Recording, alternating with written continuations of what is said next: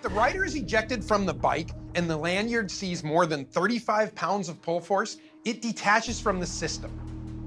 This sends a signal to an igniter, which causes a reaction that inflates the airbag in only 30 milliseconds. These makers claim that this whole process happens before the rider ever hits the ground. Can I put this thing on and try it? Absolutely. Let's suit you up.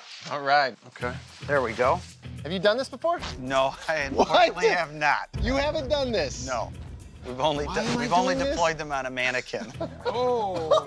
Now I'm worried. One thing every maker should do is eat their own dog food. You have to test your own product, especially if you're gonna meet with an investor. Once you touch that, Once we I touch should that, have a she's deployment.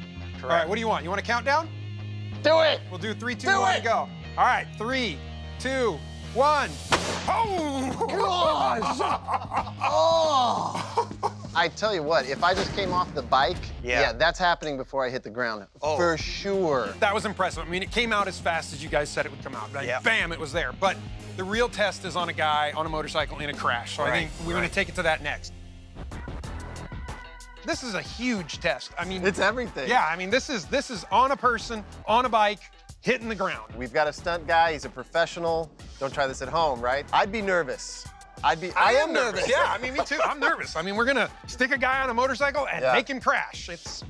But how are you gonna test it? It's gotta be done.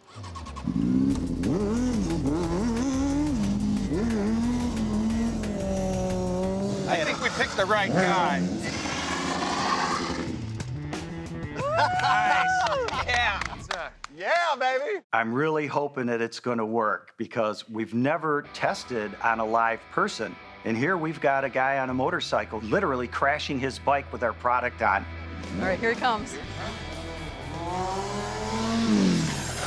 All American Makers. New episode, Wednesday at 10 on Science.